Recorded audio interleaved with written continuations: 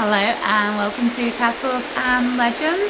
Today we are going to go and explore Hampton Court Castle. Not to be confused with Hampton Court Palace, that's down in Surrey. Today we are in Herefordshire.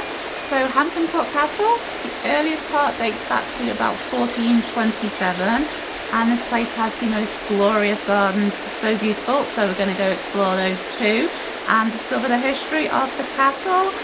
So what we're waiting for, let's go! Hampton Court Castle Estate was created when two smaller manors merged, Hampton Richard and Hampton Mappinor. Hampton Court Castle in Herefordshire was first built in 1427 and is frequently confused with Hampton Court Palace near London, which was built almost 100 years after Hampton Court Castle.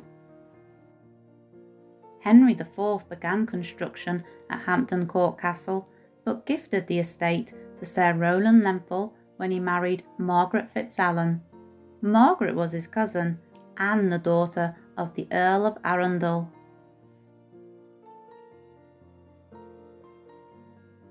Sir Rowland Lenthal was a royal favourite, having fought for Henry at the Battle of Agincourt in 1415. The Battle of Agincourt also helped Rowland to raise the funds necessary to build his grand home. At the battle, Rowland managed to round up quite a few wealthy French prisoners, who he brought home and only returned them once a hefty ransom had been paid for each prisoner. Hampton Court Castle did not begin as a castle when Sir Rowland Lenthal built a quadrangular manor house in 1427. But after moving in, he found he was having problems with the Welsh coming over the border and needed to make the property more secure. 12 years later, in 1434, Henry VI granted Sir Rowland a licence to crenellate, and so it was transformed into a castle. We can see here the chapel, which is one of the oldest parts of the castle. It was originally Catholic, but is no longer consecrated. In 1510, Sir Rowland's grandson sold Hampton Court Castle to Sir Humphrey Coningsby. In the 17th century, when Mary II and William III took the throne, the current Lord Coningsby was a key supporter, and to display his support, he added court to the castle's name in honour of Hampton Court Palace near London. It was during this period that Dutch-style gardens and canals were added to the grounds in order to keep up with the current trend set by King William III and Queen Mary II. The castle remained in the hands of the Coningsby family until 1810, when they sold it to Richard Arkwright, the son of the famous inventor of the same name. Richard's son, John Arkwright, set about completely remodelling the castle in the 1830s and 40s. He brought in Charles Hanbury Tracy, later Lord Sudley, who redesigned the castle using the early Victorian Gothic style and transformed it into much more of a family home, as John and his wife had 12 children to accommodate. They had hoped the work would be completed in around 3 years, but it actually took 12 years, and at a much greater expense than had been anticipated. In 1848, an ornate conservatory was also added, which is now used as a cafe for visitors. The Arkwright family sold Hampton Court Castle in 1912. By now the family's fortunes were gone, and the castle had begun to fall into disrepair. Between 1924 and 1972, the estate was the seat of Lord Hereford, who resided at the castle. Shortly after moving in, he sold the chapel's stained glass windows, and when the ceiling of the chapel leaked, he left it unrepaired until eventually it crashed to the floor. Here in the library, you may notice a suspicious-looking bookcase. Well, it's actually a secret door that leads out back into the hall. In the 20th century, much of the original furniture was also sadly sold off. In the 1990s, the castle had an unlikely saviour when it was bought by an American millionaire, Robert Van Compen. He spent 5 minutes looking around the castle and instantly fell in love with it and bought it. He paid 11 million buying the castle and a further 12 million restoring the castle and gardens to their former glory. But he also left his mark on the castle with some of the interesting furnishings and decorations that he added. Robert sadly died just before he and his family were due to move into the castle, and the castle was bought by another family who now run it as a wedding venue, hotel and visitor attraction. The castle was fascinating, but the gardens were spectacular. Within Victorian garden walls, you find distinct garden areas and water features that are separated by canals, islands and avenues of pleached trees. We have here the Wisteria Arch.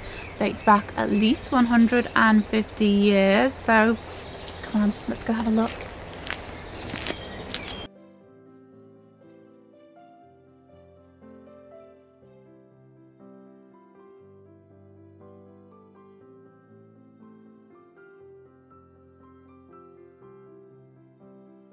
The large yew tree maze was so much fun, and I will show you around this at the end of the video.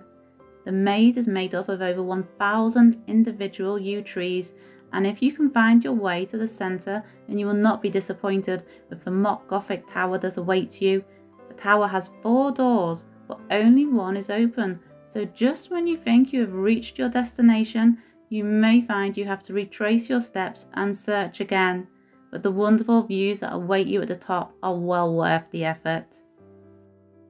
Under the tower is an underground passage that leads to a sheltered grotto beside a waterfall that spills into a quiet pool and is surrounded by a beautiful sunken garden. It was so enchanting and tranquil here. This was my favourite part of the gardens. There is something really quite magical about this place, very enchanting. The gardens are just glorious, and there's lots of little hidden fun things even for adults, as we can see. The maze, a lot of fun, and the views at the top of that tower are just stunning. The history of the place is very interesting too, and it is just so beautiful here and quiet. We are in June, and during the whole day I think I've only seen about a dozen or so other people. It is a real little hidden gem here. Okay, time to take on the maze. If we find the centre, we will find the tower, which is meant to have the most magnificent views. But if we find the centre, it's apparently quite a tricky maze, so wish us luck and hopefully you'll see us on the other side. No, reverse. Oh, what have we got here? A tower, and the door is closed. There is 4 doors in the tower. 3 are locked and closed. 1 is open. Okay, let's try again.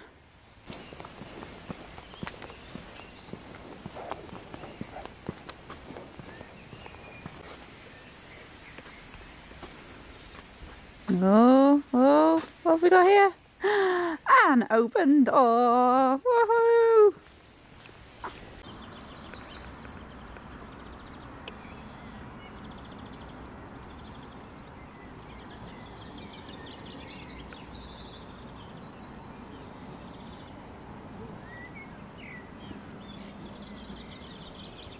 So we've been to the top of the tower. Lovely views. Now we can see there is another staircase. Looks rather dark. It leads to a tunnel which apparently comes out at the sunken garden. Sounds intriguing. We gotta check it out. Okay, here we are in the tunnel. It's a little bit spooky. I wouldn't like to be walking through this at night. Ooh. I can hear running water. What am I going to come out to? Almost there. Oh wow! Look at that! That was worth walking through that dark tunnel. How beautiful!